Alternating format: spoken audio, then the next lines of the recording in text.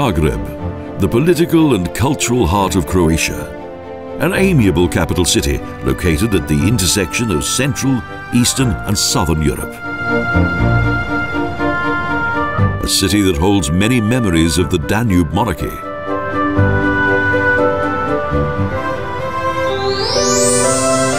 We're travelling in the upper town.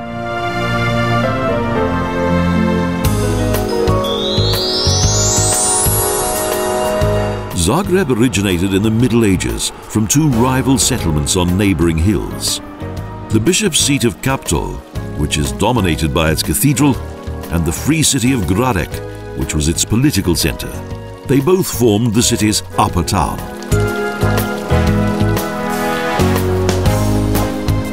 The main square commemorates one of the nation's heroes. An equestrian monument of Ban Jelačić, who once helped put down a revolt in Budapest, but was then declared a rebel by the Austro-Hungarian Empire.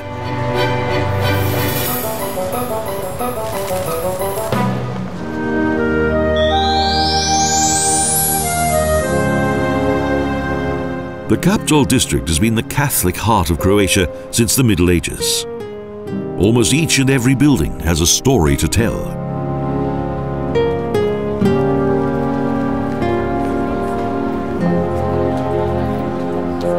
From the 15th to the 18th century, this row of buildings was inhabited by capitulars, a wonderful, tranquil setting.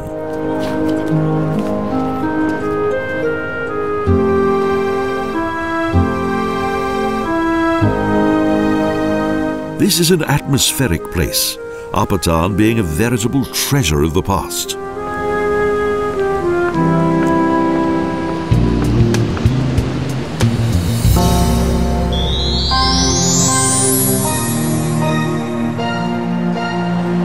The cathedral dominates the Kaptol district, its two steeples towering above the old city.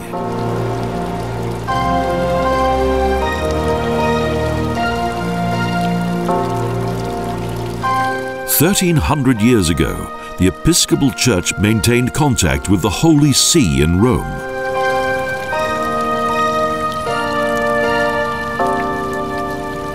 Over the years, its appearance has been gradually transformed.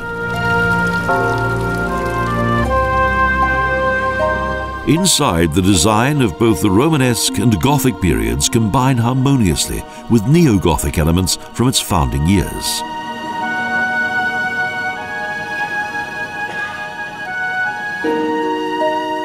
An angel supports the Baroque pulpit, and a neo-Gothic main altar adorns the main nave.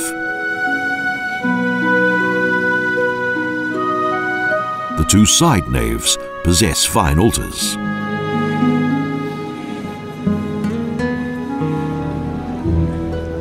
Behind the main altar is the sarcophagus of Bishop Stepinac. The sacristy shines out with ancient frescoes and altarpieces. A Catholic sanctuary that survived the ravages of time.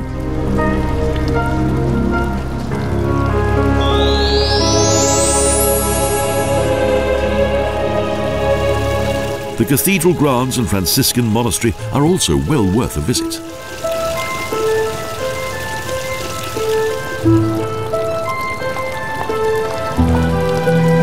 According to legend, the cathedral was founded by St. Francis of Assisi following his return from the East, but it was actually constructed in the 13th century.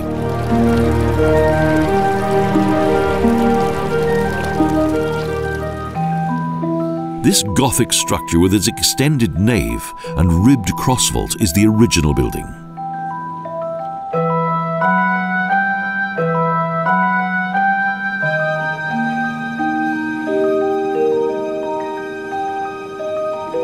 Magnificent stained glass windows designed by Ivo Dulcic adorn the modest chancel.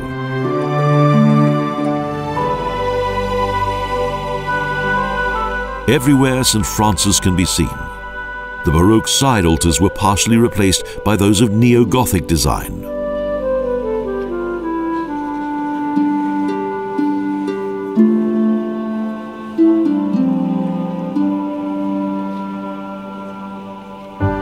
and the monastery chapel is decorated with stucco and various Baroque paintings.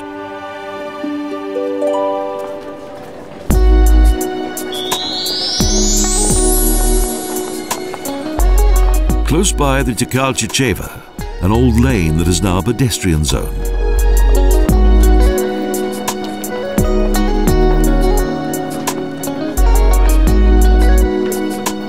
Next, the gardens of the area's main cafes and several historic buildings.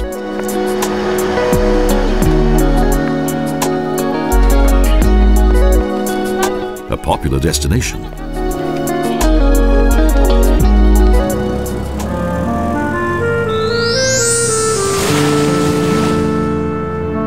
The former convent of the Poor Clare Sisters is now a museum.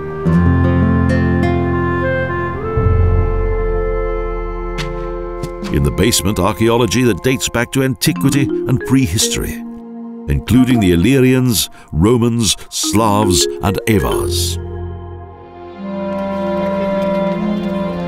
A number of paintings, models and documents trace the city's history since 1094 AD.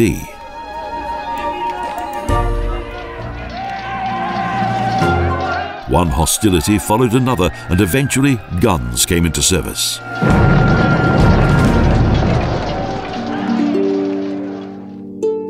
Until finally the two settlements became united and this cathedral city was founded. And Zagreb became the first Croatian-Slovenian capital city.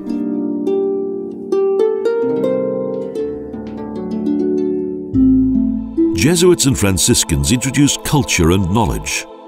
The Croatian nobility built palaces, and the city's inhabitants busied themselves in trade and commerce. Both documents and religious treasures demonstrate this. And by the imperial patent of the Habsburgs, the upper town was combined with the lower town.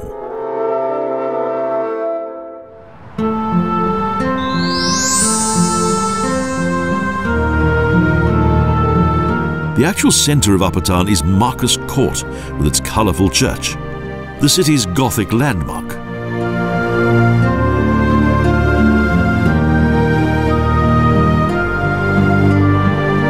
This church was first mentioned in documents in 1256.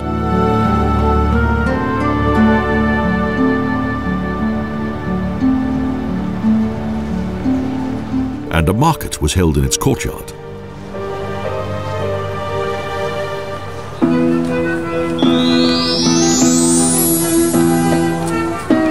A stone gate separates the upper town from the lower town.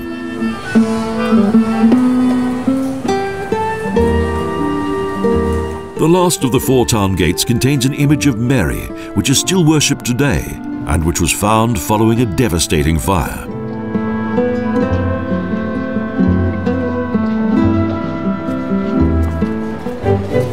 A stone road leads up to the old town square, past the town hall and the city's oldest pharmacy.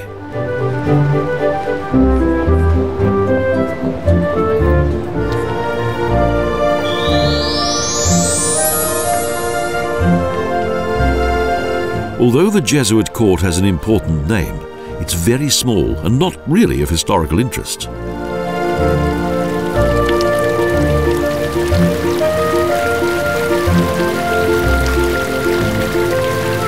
Now an impressive fountain.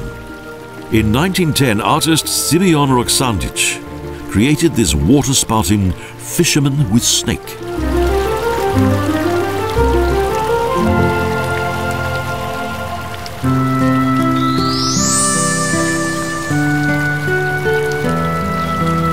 Clovic Palace is situated next to the square, with a stone portal.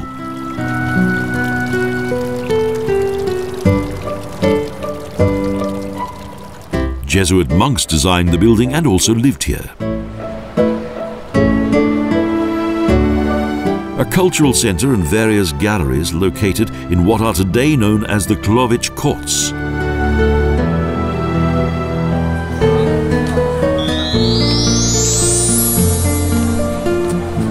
Next is the narrow Catherine Square, with its homonymous church that was built by the Jesuits as part of their monastery complex.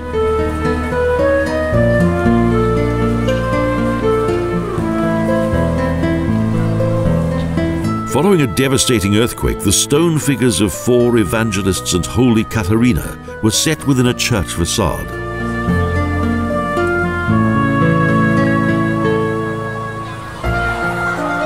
The Jesuit College and City Palace flank the square and convey the intimate atmosphere of a small town.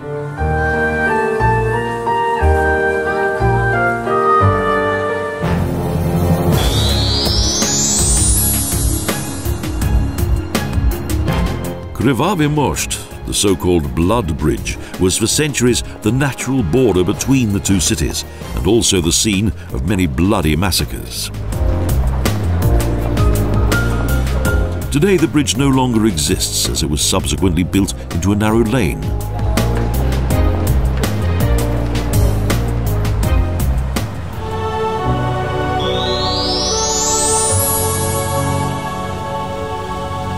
The Church of Mary was formerly situated on a creek, and the Cistercians, the original builders of both church and monastery, also bathed here.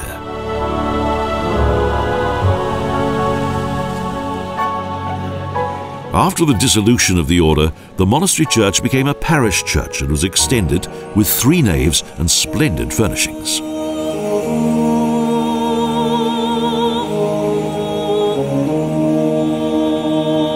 It was mainly Slovenian artists who created the 18th century statues and paintings. Unfortunately, nothing was damaged in the city's great earthquake.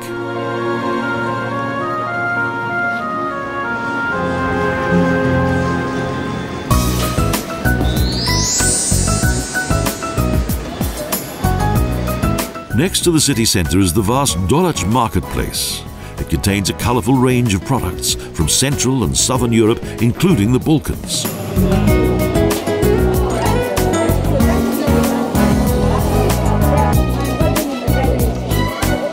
While visiting what is referred to as the Berry of Zagreb, vendors offer tiny delicacies.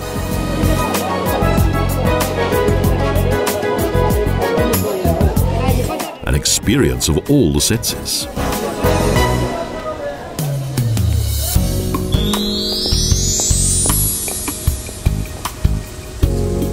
The Stosmaya Promenade was created following the demolition of the southern city wall. Later, chestnut trees were planted and lanterns added.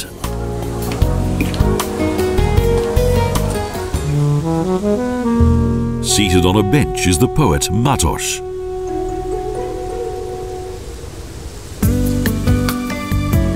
And from here there's a splendid view over the city's rooftops, a city that still contains many more fascinating sights.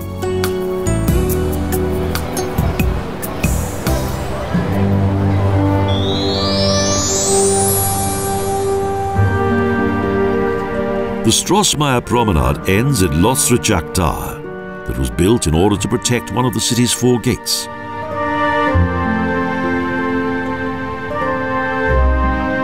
The view from the tower is quite remarkable, with the lower city and the buildings of the upper town.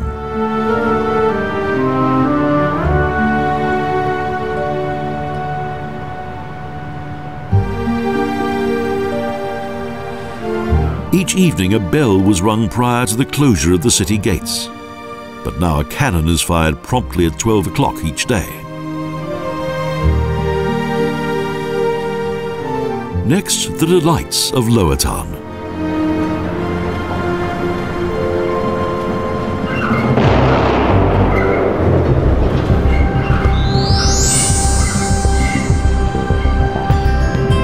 Since 1889, the Uspeniacha cable car has connected the Upper Town to the Lower Town, a cable car with a long tradition.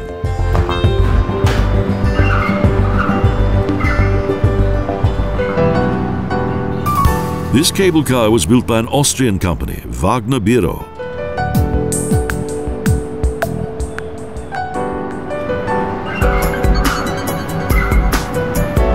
Today it is very popular with one and all.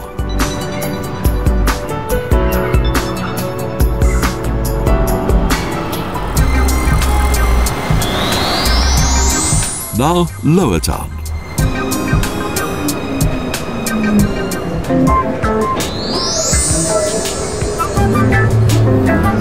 We explore the Ilicha by tram. This busy street encircles the city and travels between the city's two main districts.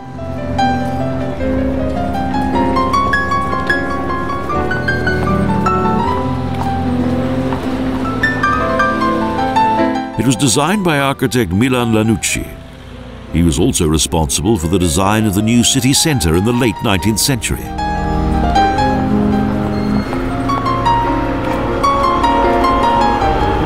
With many bourgeois buildings.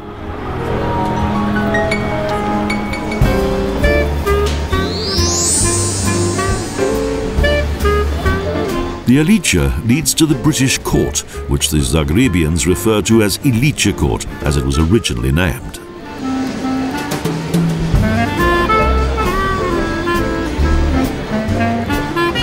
Each Sunday there's a well-attended and unusual flea market here.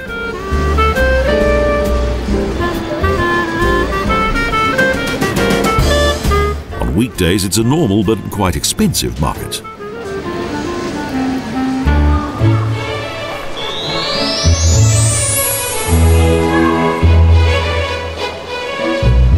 Flower Court in the pedestrian zone of Lower Town is framed by a beautiful church and several townhouses.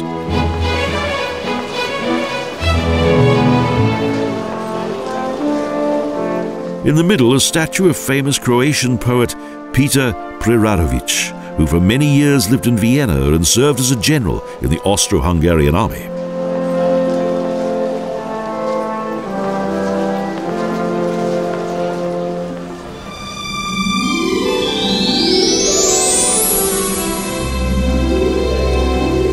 Inaugurated in 1895, the National Theatre dominates the centre of Tito Square.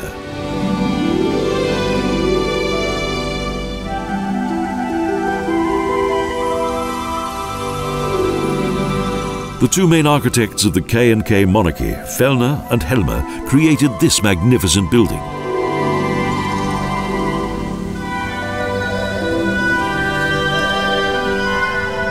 Hard to imagine that this was once a swamp.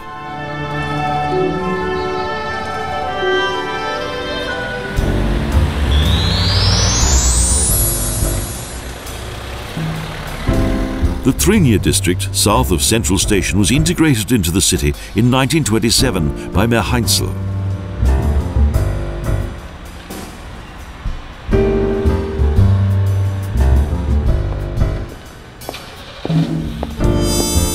It was a time of industrialization, so many buildings were constructed for the large number of workers that were required to be accommodated.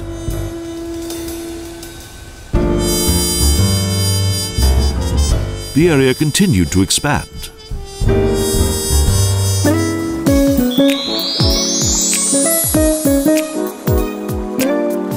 On the southwestern outskirts is the recreation area of Jarun, a paradise for water lovers.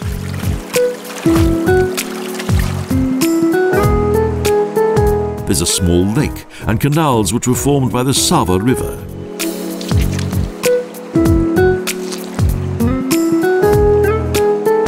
In 1987, the Universiade was held here, and since then, Zagreb's sea became a favourite weekend destination.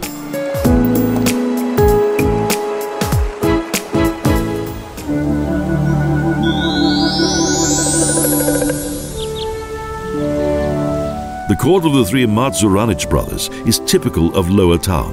Floral tranquility.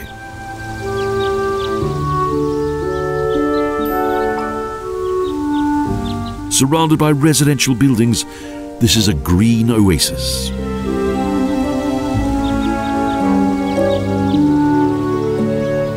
A relaxing place amid a busy city.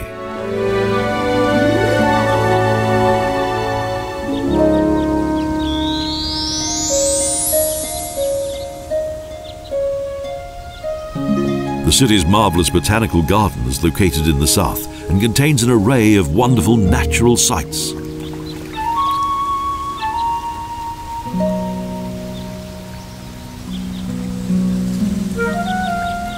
10,000 tree and plant varieties grow here, including alpine, Mediterranean and the exotic.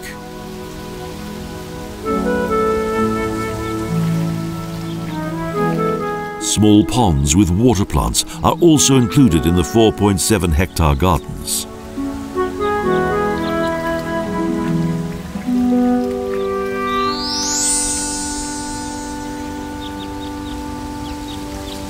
Medvednica Park is the city's largest and oldest park, with a large main gate, several avenues and many artificial ponds.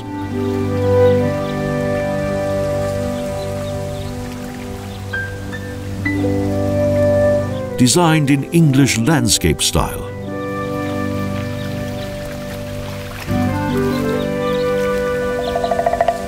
it seems that not only the locals like it here, but also visitors from a nearby attraction.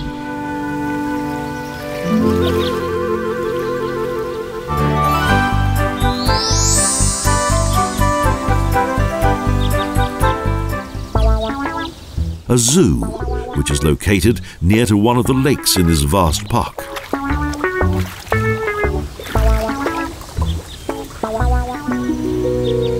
It contains animals from all over the world.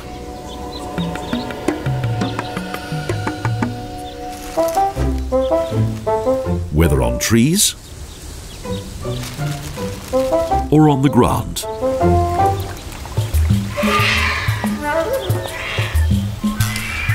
Or the banks of ponds. Spot the lions.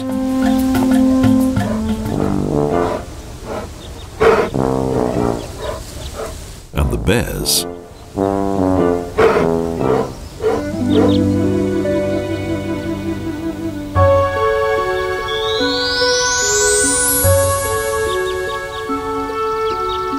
An imposing arcaded facade forms the entrance to the Mirogoj Cemetery.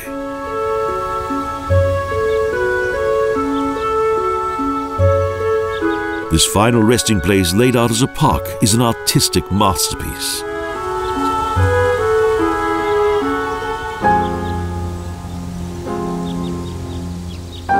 Here, leading sculptors built tombs for the country's most famous personalities from the arts, culture and politics, including the grave of Franjo Tudjman.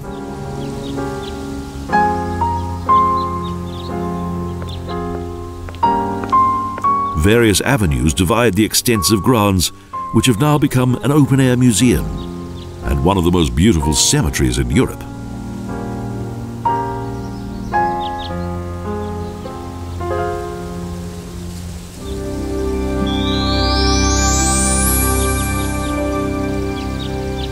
A narrow mountain road leads up to the Medvednica Nature Park, outside the city gates.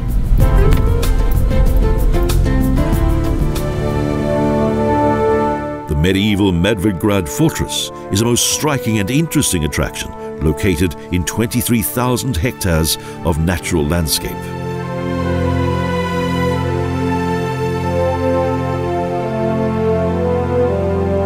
This stone chapel is dedicated to Holy Philip and Yakov.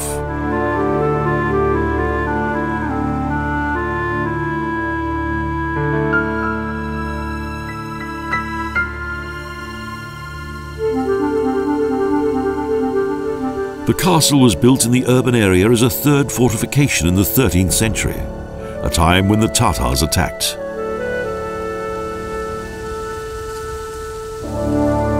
Strategically situated on a rock, with double fortified walls and mighty gun turrets.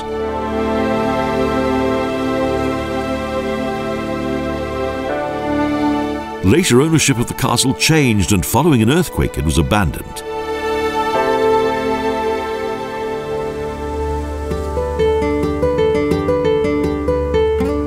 After the Turkish wars it was no longer required.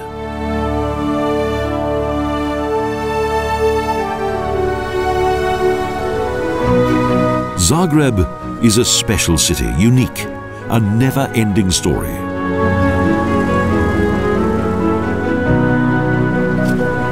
A city that has witnessed 1,000 years and, due to its historic values, has become a European capital of culture.